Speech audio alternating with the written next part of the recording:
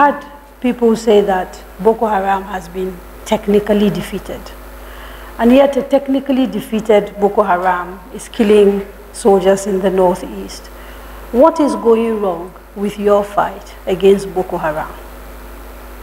Well, I think the best people that really answer that question are people from the northeast. That means Yobe, Borno, Bauchi, Adamawa. You see, when this administration came in, Boko Haram was holding 17 local governments in the northeast. They are not holding any local government now. So they have resorted, you know, to indoctrinating young people, especially girls, wrap them up with explosives and dispatch them to soft targets, churches, mosques, marketplaces, motor parks. But the best you can get about the performance of this administration vis-a-vis stopping that Boko Haram occupation of Nigeria is when you visit Maiduguri or beyond. People go back to the land they are farming. They go back to the office. They can drive from Maiduguri to Kano virtually any time of the day, which wasn't happening when we came in. And as I said, I still feel that you, the press, should do more research and not just going and staying in a hotel in Maiduguri. Try to go to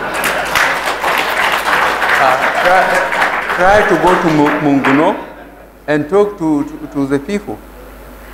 But there's no doubt, though, that we've seen an increase in attacks against the military, in particular, by Boko Haram. In the last 6 months, we've had 2 major military installations attacked and soldiers killed. Are you at all concerned with this focus or new focus that Boko Haram seems to have, which is basically targeting military targets, and the success they've actually had in killing hundreds of soldiers in the last few months? You see, thank goodness, if you have a background of military training, that when you don't fight any conventional war, now that they are putting tactics of terrorists, they choose their targets. They choose the time, they choose where to attack, at which time. With that, you have to be highly mobile, you have to have very good communication, and we have resources limitations, because a lot of Nigerians don't feel that we are in an emergency, that the military needs a lot more money for equipment, a lot more money, you know, for spare parts, for communications, and so on. But Boko Haram, certainly, they are being supported by forces outside Nigeria. Now, you talked about resources. I think since coming into government, my total calculation is that you've spent something like, or you've budgeted, let me not use the word spend, you've budgeted something like 1.8 trillion for defense. And yet, that's the number I have. I might be wrong. That's wrong. That's clearly wrong. Okay, we'll cross-check and make sure. But I was told my research showed over the last 3 years, I'm talking about 3 years, 1.8 trillion. So not one budgetary cycle from 2015 to date. Yeah, 1.8 trillion. And yet we have soldiers complaining about a lack of equipment. We have soldiers, you know, last year we saw Maiduguri Airport demonstration by soldiers who felt they were not being looked after. And so the question is really, as Commander-in-Chief of the Armed Forces, how much are you holding the leadership of the army accountable, given the complaints we're getting from the rank and file about welfare? I received weekly situation report from the military in the front.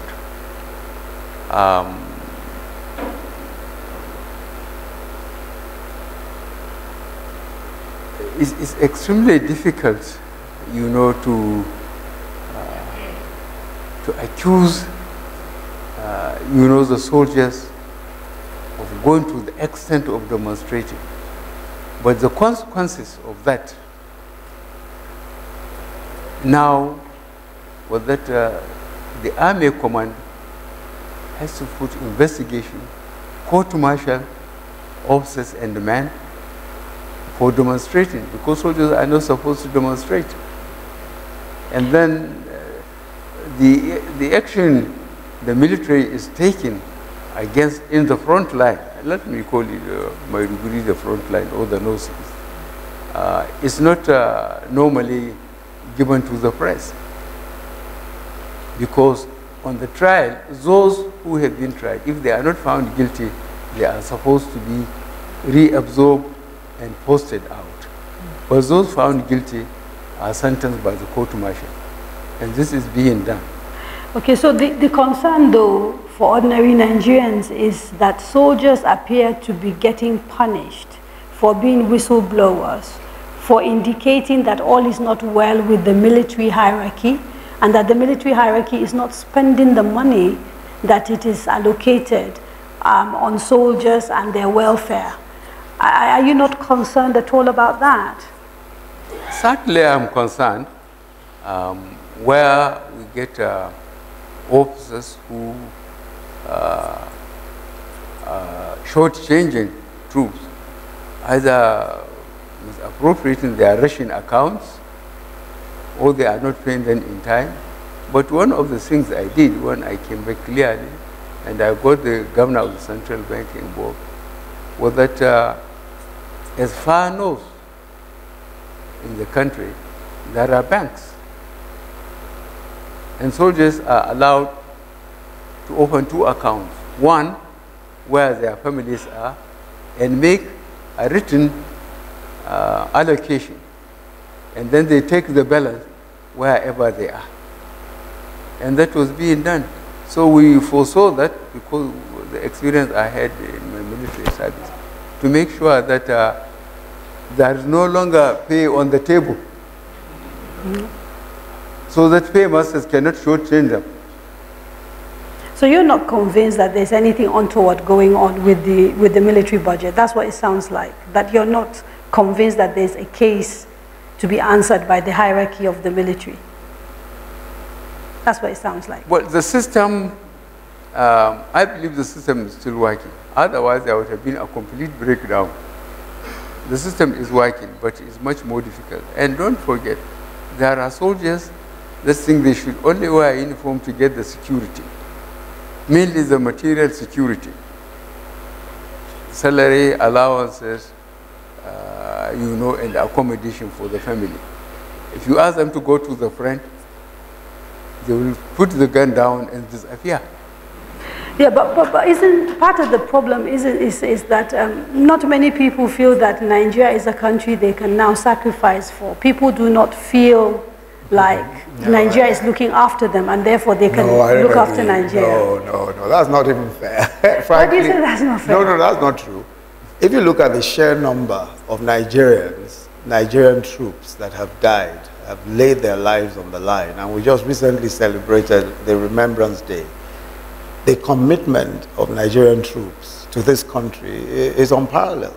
There's nowhere else in the world to say any suggestion at all that Nigerian troops are not prepared to lay down their lives for the country is certainly not the case at all. And I think that's certainly the case for the majority, but we are also saying there are soldiers. If you go on social media, there are videos of soldiers complaining about the fact that they're not being looked after, that they don't have boots. And and that the demonstration certainly in Maiduguri was not something that journalists manufactured. This was soldiers protesting their terms of engagement. And so the question is, are there things that are going wrong within the military and which this government, for whatever reason, seems really reluctant to investigate?